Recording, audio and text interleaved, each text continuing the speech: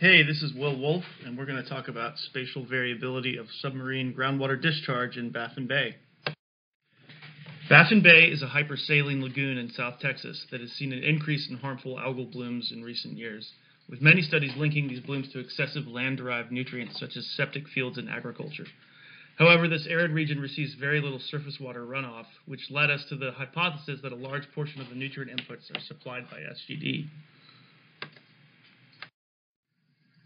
So to trace groundwater discharge to Baffin, we use radon-222, which is a noble gas that gets generated in terrestrial sediments by uranium decay. Radon has a short half-life, so it represents younger groundwater, and the ratio of radon in surface water to groundwater can be used to estimate a discharge rate. We do this by multiplying radon by the water depth at each location to get an inventory, and my objective here is to map that inventory across the entire bay. Radon measurements were collected in transects across the bay over 3 days last November. Water was pumped from the middle of the water column, and any radon dissolved in the water was equilibrated with an air loop that circulated through the detector.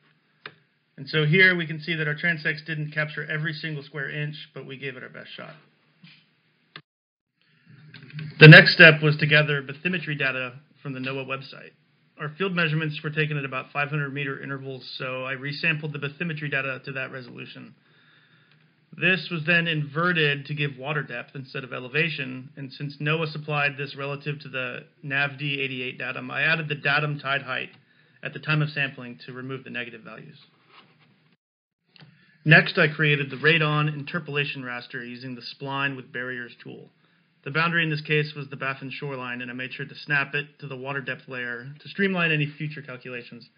And here we get the first glimpse of an interpolated distribution of radon across Baffin Bay. And so the lack of sampling points is certainly adding some uncertainty, but the general trends are showing up. So we see higher radon in red in the northern arm of the bay, lower towards the Laguna Madre, and a few high spots here and there. But this map isn't really useful to us until it's converted into inventory by multiplying by water depth. And here's the moment you've all been waiting for. Here we go.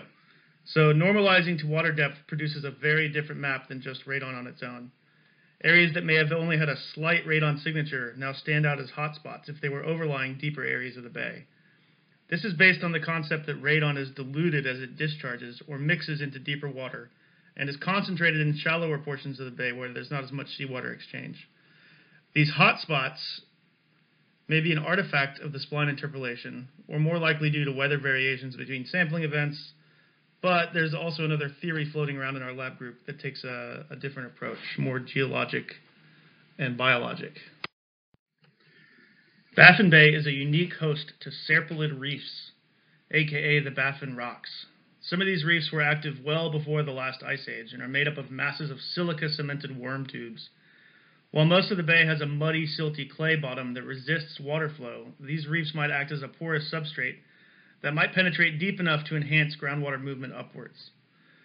The Baffin rocks are locally famous for the amount of fish that are caught in them and the number of propellers they have destroyed. But could they also be a major vector for groundwater and nutrients? So at a quick glance, there seems to be a correlation for groundwater at these Baffin rocks, but some more work will definitely need to be done on this. So the take-home points here is that we do see a high degree of spatial variability in the radon inventory across Baffin Bay, and this should be taken into consideration if you're ever going to do any SGD estimations. And then we're looking a little bit closer into serpulid reefs and radon inventory, but some more work shall be done. Comment, like, and subscribe.